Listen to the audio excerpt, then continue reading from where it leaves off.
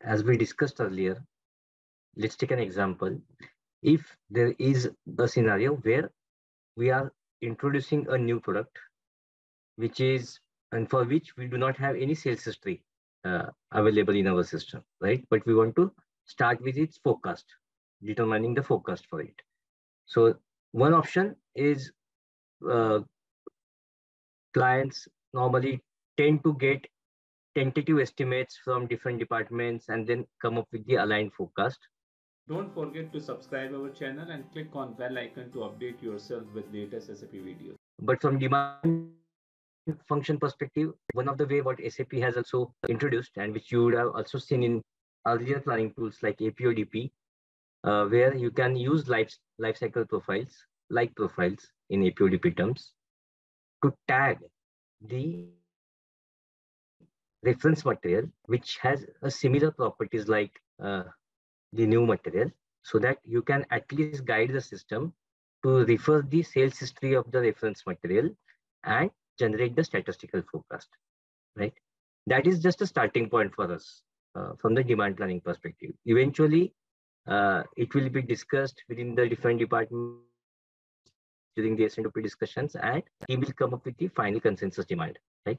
But from demand function perspective, to get a start, this functionality can be used, right? So what do we need to set up from the system perspective, right? So let's go through that first and see if what are the parameters that can be utilized here.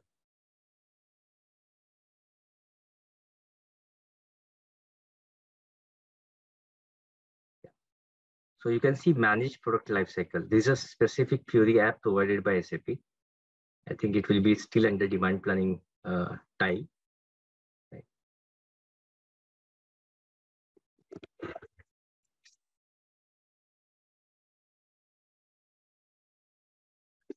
You can create the new assignments within this tab or within this Fury app, right? Where you can say add single product assignment, or you can also add multiple product assignment here, right? Let's go to the existing one, which was created for a demo, right? So let's say in this example, 12131 is a new product which we are launching uh, from the specific period.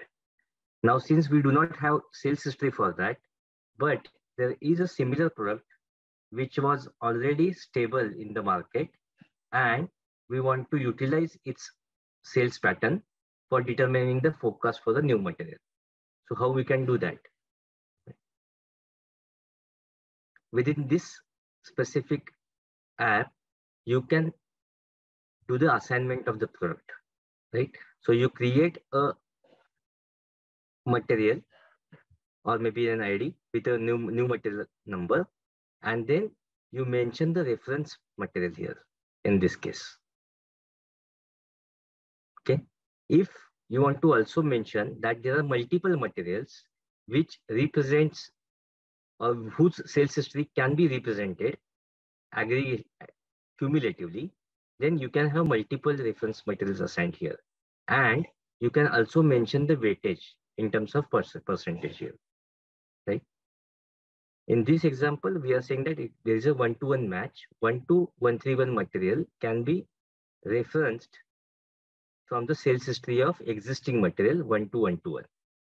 Okay, and that's why we have mentioned 100% of assignment here, right? Plus, if I go to the forecast dates,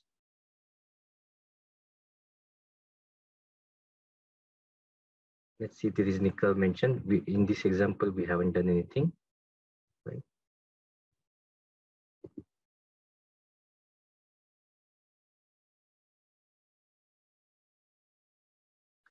And you are also mentioning which sales history this reference material is going to be used for, right?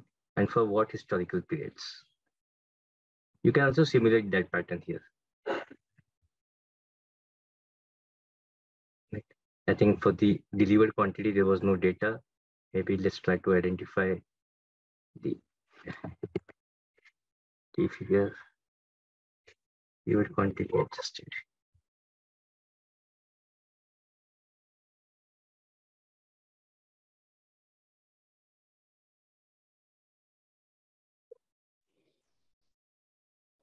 One quick question. Yeah, go ahead. The periodicity, what is Yeah. the storage level means? This one? Yeah. This one?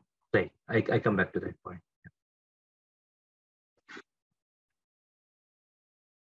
To Excel.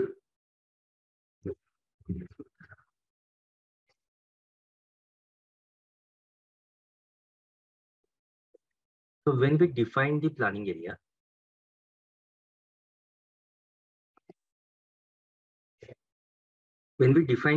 what we had done was we had copied from SAP IBP planning area, which is our unified planning area, SAP provided unified planning area. Right?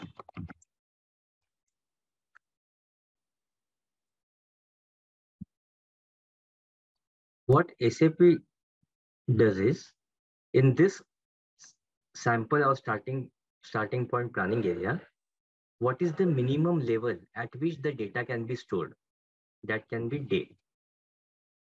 What can be the next level at which the data can be stored or displayed is technical week. The next level would be calendar week. The next level would be month, then quarter, and then year. Right? So what SAP says is, this planning area will have a time profile which will have periodicity. This is called periodicity, at which the data can be stored or displayed. Okay, that means there could be some key figures, KF1, which will have base planning level even at day level. There could be some key figures which can have base planning level at technical week level. Right? This is a base planning level. That means at this level, the data can be stored. However, you can aggregate it. Don't forget to subscribe our channel and click on bell icon to update yourself with latest SAP videos. At any cumulative levels, you can say. Meaning that if there is a key figure which has base planning level of day, which is the lowest level, you can aggregate it at any level. Technical week level, calendar week level, month, quarter, and year.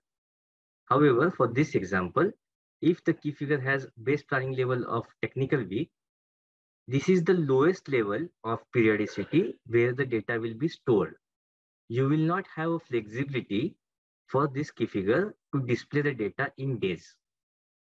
Okay? So if you remember our examples, what we said, there are S&OP related key figures like statistical forecast, consensus demand, local demand plan, global demand plan, where the data will be stored at lowest level of technical week only. For those key figures, you will not have flexibility to display the data at day level, and which is not expected, right?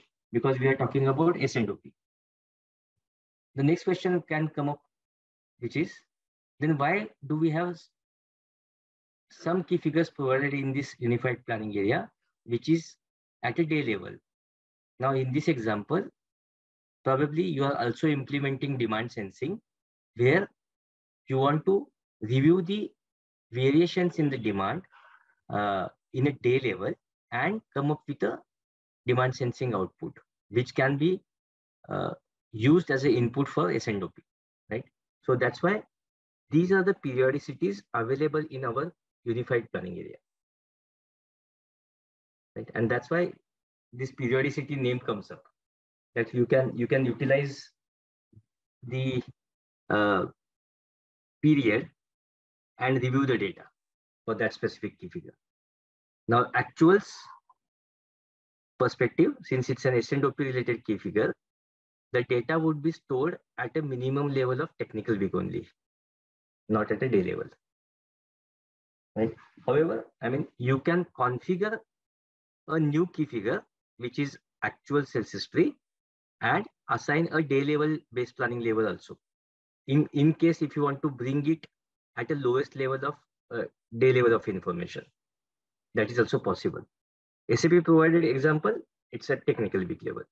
But if based on your client needs, if you want to display the actuals per day and want to do the forecasting also in the day level, then you can create those key figures at a base planning level of day.